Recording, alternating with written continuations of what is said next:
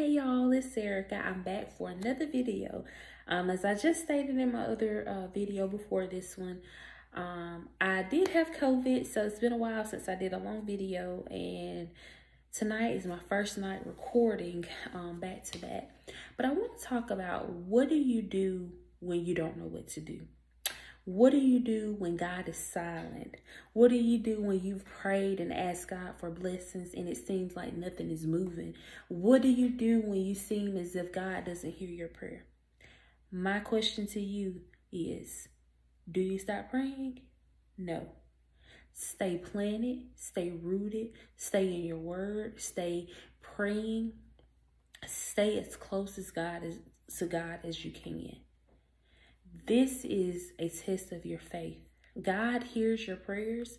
He sees your tears. He knows exactly what you're going through, but he wants to know that you have faith in him. He said in his word that we only need faith the size of a mustard seed. So my sister, my brother, if you don't know which way to turn, if you've been praying and asking God to work some things out in your life, this is your sign. Don't give up. Stay planted. Stay rooted. God is going to make a way for you. He's working the situations out behind the scenes. You can't see it right now, but your names are in rooms that you've never stepped in. Your names are in, places that are higher than you ever thought you could go. God will never leave you. He will never forsake you. If you continue to do his word, if you continue to, stay grounded, stay rooted, God is going to make a way for you, y'all. He said, weeping may endure for a night, but joy comes in the morning. God gets absolutely nothing out of seeing you hurt, nothing out of seeing you struggle. He said that he's come so we can have life and have it more abundantly. He said that we are more than conquerors through him who loves us. So I encourage you, don't give up, y'all. Keep pushing, keep praying, keep treating people right, keep serving God, keep paying your tithes, keep being a good person. I promise you, God is working things out for your good.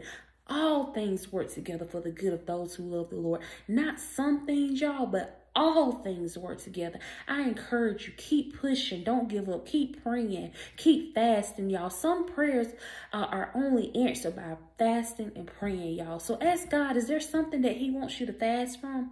Be sincere with God, y'all. Ask God for exactly what you want. God wants us to talk to him just like we talk to our family, just like we talk to our friends.